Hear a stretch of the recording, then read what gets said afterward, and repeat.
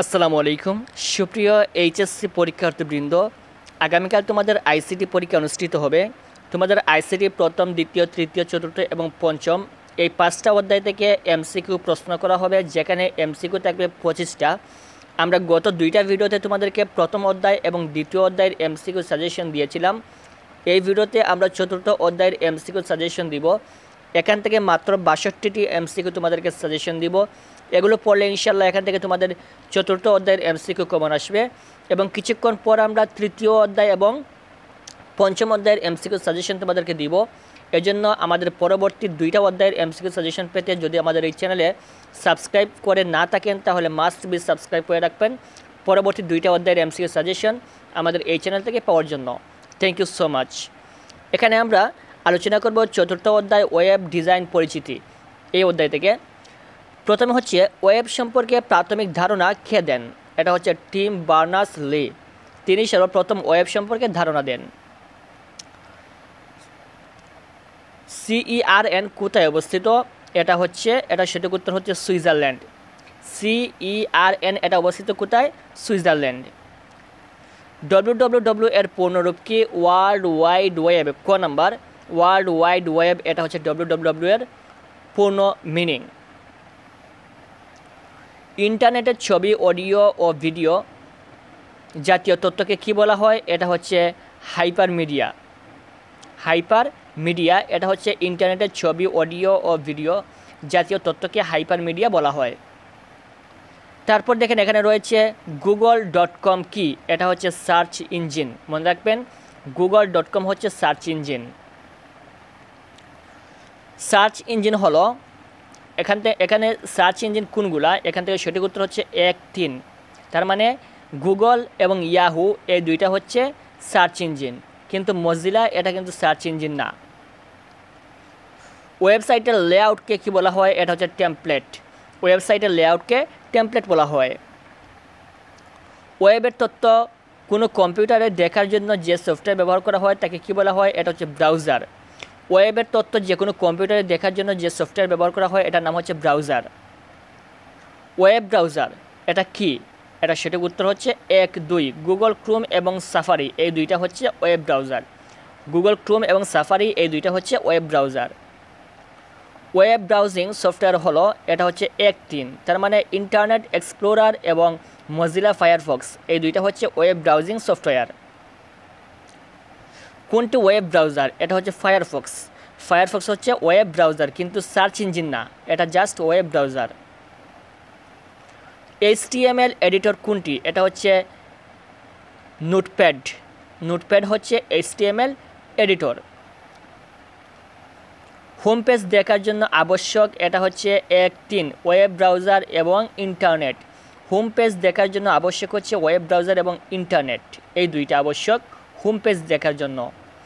Web পেজের content হিসাবে থাকে কি থাকে? ওয়েব পেজের কন্টেন্ট হিসাবে এটা থাকে 1, 2, 3 টেক্সট, অডিও এবং ভিডিও, এই তিনটেই থাকে ওয়েব পেজের কন্টেন্ট হিসেবে। কোনো ওয়েবসাইটে প্রবেশ করলে প্রথমে যে পেজটি প্রদর্শিত হয় তাকে কি বলে? এটা হচ্ছে হোম পেজ। আমরা যখন যে কোনো ওয়েবসাইটে প্রবেশ করার পর এটার প্রাথমিক যে একটা ইন্টারফেস আমরা দেখতে পাই এটার নাম হচ্ছে হোম পেজ। একটি ওয়েবসাইটের কয়টি অংশ থাকে? একটা ওয়েবসাইটের মূলত 2টা অংশ থাকে। ওয়েবসাইটের ক্লায়েন্ট অংশের ব্যবহৃত জনপ্রিয় প্রোগ্রামিং ভাষা কোনটি? এটা হচ্ছে জাভাস্ক্রিপ্ট। ওয়েবসাইটের ক্লায়েন্ট অংশে ব্যবহৃত জনপ্রিয় প্রোগ্রামিং ভাষা হচ্ছে জাভাস্ক্রিপ্ট। ক্লায়েন্ট সফটওয়্যার ব্যবহারকারীর ইনপুট নিয়ে সার্ভারের কাছে ডেটা পাঠায় যাকে বলা হয় রিকোয়েস্ট। ক্লায়েন্ট সফটওয়্যার ব্যবহারকারীর ইনপুট নিয়ে সার্ভারের কাছে যে ডেটা পাঠায় তাকে কী বলা হয়? এটা হচ্ছে রিকোয়েস্ট। যে কম্পিউটার ওয়েব পেজ হোস্ট করা হয় তাকে কী বলা হয়? Server computer. যে কম্পিউটারে ওয়েব পেজ হোস্ট করা হয় তাকে সার্ভার কম্পিউটার বলা হয়। ওয়েবসাইট হোস্টিং করে কোথায় রাখা হয়? এটা হচ্ছে সার্ভারে। মূলত ওয়েবসাইট হোস্টিং করে সার্ভারে রাখা হয়। নিচের কোনটি CSS এর পূর্ণরূপ? এটা হচ্ছে cascading style sheet. Cascading style sheet এটা হচ্ছে CSS এর পূর্ণরূপ। ওয়েবসাইটকে আকর্ষণীয় ও সুন্দরভাবে উপস্থাপন করার জন্য কোনটি ব্যবহার করা হয়? এটা হচ্ছে CSS। গঠন বৈচিত্র্যের উপর ভিত্তি করে ওয়েবসাইট কয় প্রকার? 2 প্রকার। গঠন বৈচিত্র্যের উপর ভিত্তি করে ওয়েবসাইট হচ্ছে 2 প্রকার। স্ট্যাটিক ওয়েবসাইটের বৈশিষ্ট্য কোনটি? এটা হচ্ছে ব্রাউজারে দ্রুত লোড হয়, এটা হচ্ছে স্ট্যাটিক ওয়েবসাইটের বৈশিষ্ট্য। ডাইনামিক ওয়েবসাইটের তৈরি করার জন্য প্রয়োজন, এটা কি প্রয়োজন? এটা হচ্ছে 1 2 3 HTML, MySQL এবং PHP, এই 3টা প্রয়োজন ডাইনামিক ওয়েবসাইট তৈরি করার জন্য। HTML, MySQL এবং PHP, এই 3টাই ব্যবহৃত হবে ডাইনামিক ওয়েবসাইট তৈরি করার জন্য, এই 3টার প্রয়োজন। ডেটাবেজের সাথে সংযুক্ত থাকে কোন ওয়েবসাইটের? এটা হচ্ছে ডাইনামিক ওয়েবসাইটের ডেটাবেজের সাথে সংযুক্ত থাকে। ডাইনামিক ওয়েবসাইট হলো 1 2 ইন্টারেক্টিভ ওয়েবসাইট এবং দ্রুত ও দক্ষতার সাথে কানেক্ট আপডেট করা যায়, এই 2টা হচ্ছে ডাইনামিক ওয়েবসাইটের বৈশিষ্ট্য। ডাইনামিক ওয়েবসাইটের বৈশিষ্ট্য কি? এটা হচ্ছে 1 2 3 ইন্টারেক্টিভ ওয়েবসাইট, ওয়েব অ্যাপ্লিকেশনও বলা হয়, ইনপুট অনুসারে আউটপুট তৈরি হয়, এই 3টেই হচ্ছে ডাইনামিক ওয়েবসাইটের বৈশিষ্ট্য।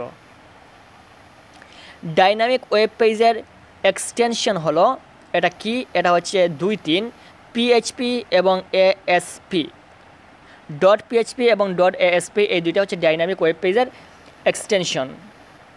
তারপর এখানে রয়েছে URL এর পূর্ণরূপ হচ্ছে ইউনিফর্ম রিসোর্স লোকেটর। URL এর পূর্ণরূপ হচ্ছে ইউনিফর্ম রিসোর্স লোকেটর। URL হলো ওয়েব পেজের অ্যাড্রেস। URL হচ্ছে যে কোনো ওয়েব পেজের অ্যাড্রেস, যেটাকে আমরা URL বলে থাকি। ওয়েব পেজের অ্যাড্রেসকে কী বলে? URL। ওয়েব পেজের অ্যাড্রেসকে কী বলে? URL। ওয়েবসাইটের একক ঠিকানা হচ্ছে URL। যে কোনো ওয়েবসাইটের একক ঠিকানা হচ্ছে URL। URL এর অংশগুলো হলো, এটা কি? এটা সঠিক উত্তর হচ্ছে 1 2 3 প্রোটোকল, হোস্ট নেম, ডাইরেক্টরি বা ফাইল নেম, এই 3টেই হচ্ছে URL এর অংশ। এখানে একটা চিত্র দেওয়া রয়েছে এবং এখান থেকে প্রশ্ন করা হচ্ছে সার্ভার ও ক্লায়েন্ট কম্পিউটারের মধ্যে ডেটা আদান প্রদান হয় কোনটির মাধ্যমে? এটা হচ্ছে HTTP এর মাধ্যমে। সার্ভার ও ক্লায়েন্ট কম্পিউটারের মধ্যে ডেটা আদান প্রদান করা হয় HTTP এর মাধ্যমে। কম্পিউটার নেটওয়ার্কের ডেটা গ্রহণ ও প্রদানের নিয়মকে কী বলে? এটা হচ্ছে প্রোটোকল। প্রতিটি ওয়েব অ্যাড্রেসের শুরুতে থাকে HTTP। প্রত্যেকটা ওয়েবসাইটের অ্যাড্রেসের শুরুতে থাকে HTTP। HTTP এর পূর্ণরূপ কি? Hyper text transfer protocol. HTTP এর পূর্ণরূপ হচ্ছে গ number, hyper text transfer protocol. Email ঠিকানায় @ চিহ্নের পরের অংশটি হলো হোস্ট নেম। HTTPS, তারপর হচ্ছে :/www.facebook.com, এখানে S কি নির্দেশ করে? S দ্বারা হচ্ছে সিকিউরিটি বোঝানো হয়। HTTP তারপর S লেখা রয়েছে, এই S দ্বারা সিকিউরিটি নির্দেশ করে। HTTPS www.abc.com অ্যাড্রেসটিতে ব্যবহৃত বিভিন্ন অংশ, এটা হচ্ছে 1 2 প্রোটোকল এবং ডোমেইন নেম। ডোমেইন নাম হলো ওয়েবসাইটের একটি স্বতন্ত্র নাম। ডোমেইন হচ্ছে ওয়েবসাইটের একটি স্বতন্ত্র নাম। এখানে একটা অ্যাড্রেস রয়েছে HTTP, তারপর হচ্ছে www.bulcse.com। এখানে bulcse দ্বারা কী বোঝানো হয়েছে? এটা হচ্ছে ডোমেইন নেম বোঝানো হচ্ছে। কান্ট্রি ডোমেইন কি? এটা হচ্ছে 1 2 SC এবং AU, এই 2টা হচ্ছে কান্ট্রি ডোমেইন। তারপর এখানে বলছে যে একটা অ্যাড্রেস দেওয়া রয়েছে HTTP www.yahoo.com, এর সর্বশেষ অংশটির নাম কি? এটা হচ্ছে ডোমেইন প্রকৃতি। HTTP তারপর হচ্ছে www.moedu.gov, তারপর /home/tag, এখানে টপ লেভেল ডোমেইন কোনটি? এখানে হচ্ছে gov, এটা হচ্ছে টপ লেভেল ডোমেইন। অলাভজনক প্রতিষ্ঠানের জন্য ব্যবহৃত টপ লেভেলের ডোমেইন কোনটি? এটা হচ্ছে .gov, এটা হচ্ছে টপ লেভেলের ডোমেইন। শিক্ষা প্রতিষ্ঠানে ব্যবহৃত টপ লেভেলের ডোমেইন কোনটি? এটা হচ্ছে এডু এটা হচ্ছে শিক্ষা প্রতিষ্ঠানে ব্যবহৃত টপ লেভেলের ডোমেইন। ডট এডু দ্বারা কোন ধরনের ডোমেইনকে বোঝায়? এটা হচ্ছে শিক্ষামূলক, তার মানে এডুকেশন, এটাকে সংক্ষেপে এডু লেখা হয়েছে। সারা বিশ্বের ডোমেইন নেম নিয়ন্ত্রণ করে কোন প্রতিষ্ঠান? এটা হচ্ছে ICANN। সারা বিশ্বের ডোমেইন নিয়ন্ত্রণ করে ICANN প্রতিষ্ঠান। আইপি অ্যাড্রেস কত বিটের হয়? এটা হচ্ছে 32 বিটের হয়। আইপি অ্যাড্রেস 32 বিটের হয়ে থাকে। আইপি অ্যাড্রেস IPv4 কত বিটের? এটা হচ্ছে 32 বিটের। IPv4 এটা হচ্ছে 32 বিটের। একটি আইপি অ্যাড্রেসকে প্রকাশের জন্য মোট কতটি বিটের প্রয়োজন? এটা হচ্ছে 32টি বিটের প্রয়োজন একটি আইপি অ্যাড্রেসকে প্রকাশের জন্য। সো তারপর হচ্ছে DNS এর পূর্ণরূপ কোনটি? এটা হচ্ছে ডোমেইন নেম সিস্টেম, এটা হচ্ছে DNS এর পূর্ণরূপ। IPS এর পূর্ণরূপ কোনটি? IPS এর পূর্ণরূপ হচ্ছে internet service provider. IPS internet service provider. Web page বেশি হলে কোন ধরনের স্ট্রাকচার ব্যবহৃত হয়? এটা হচ্ছে হায়ারার্কি। ওয়েব পেজ বেশি হলে হায়ারার্কি স্ট্রাকচার বেশি ব্যবহৃত হয়। কোন ওয়েবসাইট কাঠামোতে যে কোনো পেজ থেকে সরাসরি হোম পেজে যাওয়া যায়? এটা হচ্ছে নেটওয়ার্ক। শিক্ষামূলক বিষয়বস্তু যেমন বই, ম্যানুয়াল ইত্যাদি ওয়েব পেজে উপস্থাপনের জন্য কোন স্ট্রাকচার ব্যবহৃত হয়? এটা হচ্ছে লিনিয়ার স্ট্রাকচার ব্যবহৃত হয়। ওয়েবসাইটে যে ধরনের স্ট্রাকচার বা কাঠামো ব্যবহৃত হয়? এটা হচ্ছে 1-2 লিনিয়ার স্ট্রাকচার এবং হায়ারার্কি স্ট্রাকচার, এই দুইটা কিন্তু ওয়েবসাইটের স্ট্রাকচার কাঠামো হিসেবে বেশি ব্যবহৃত হয়। ওয়েবসাইটের হায়ারার্কিক্যাল কাঠামো কি? এটা হচ্ছে হোম পেজ নির্ভর ওয়েবসাইট। এখানে একটা উদ্দীপক দেওয়া রয়েছে। দিদার ও তার বন্ধুরা মিলে একটি ওয়েবসাইট তৈরি করলো যেখানে ওয়েব পেজসমূহ বহুস্তরে বিন্যস্ত। পরবর্তীতে ওয়েবসাইটটিকে ইন্টারনেটে প্রদর্শনের জন্য প্রয়োজনীয় পদক্ষেপ গ্রহণ করলো। প্রশ্ন হচ্ছে ওয়েবসাইটের স্ট্রাকচার কোনটি? এটা হচ্ছে ট্রি স্ট্রাকচার। গৃহীত পদক্ষেপসমূহ হচ্ছে এটা হচ্ছে 1-2 1-3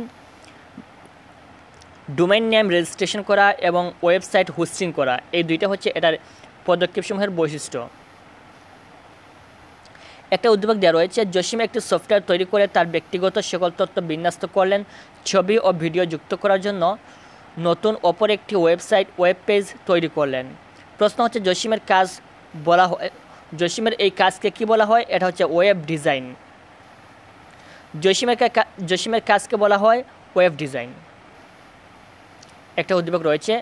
রকিব এমন একটি ওয়েবসাইট তৈরি করলো যেখানে যে কোনো ব্যবহারকারী কমেন্ট করতে পারে এবং তার রিপ্লাই দিতে পারে। অপরদিকে নীরব এমন একটি ওয়েবসাইট তৈরি করলো যেখানে কমেন্ট করা যায় না। প্রশ্ন হচ্ছে প্রথম যে ব্যক্তি রকিবের ওয়েবসাইটটি তৈরিতে ব্যবহৃত হয়েছে, কি ব্যবহৃত হয়েছে? 1-2-3 HTML, PHP এবং ASP। নীরবের ওয়েবসাইটে ব্যবহৃত হয়েছে 1-3 HTML এবং CSS ব্যবহৃত হয়েছে নীরবের ওয়েবসাইটে। আরেকটা উদ্দীপক রয়েছে। তমালের তৈরিকৃত ওয়েব পেজটি লোডিং করার পর ডেটার নাম পরিবর্তন করতে পারছে না। এই সমস্যা সমাধানের জন্য তার শিক্ষক তাকে কয়েকটি ভাষা ব্যবহারে পরামর্শ দিলেন। তমালের তৈরিকৃত ওয়েব পেজটি কোন ধরনের? এটা হচ্ছে স্ট্যাটিক ওয়েব পেজ। ওয়েব পেজের সমস্যা সমাধানের উপযোগী ভাষা হলো এটা কি? এটা হচ্ছে 1-2-3 ASP, PHP এবং JSP। এই তিনটা হচ্ছে ওয়েবসাইটের সমস্যা সমাধানের উপযোগী ভাষা। সো শিক্ষার্থীরা, এই হচ্ছে তোমাদের চতুর্থ অধ্যায় নিয়ে মাত্র 62টি MCQ সাজেশন। পরবর্তী ভিডিওতে আমরা তোমাদের তৃতীয় এবং পঞ্চম অধ্যায়ের MCQ সাজেশন আলোচনা করব। সো পরবর্তী সকল অধ্যায়ের MCQ সাজেশন আমাদের এই চ্যানেল থেকে পাওয়ার জন্য চ্যানেলটি মাস্ট বি সাবস্ক্রাইব করে রাখবেন। ভিডিওটি সম্পূর্ণ দেখার জন্য অসংখ্য ধন্যবাদ।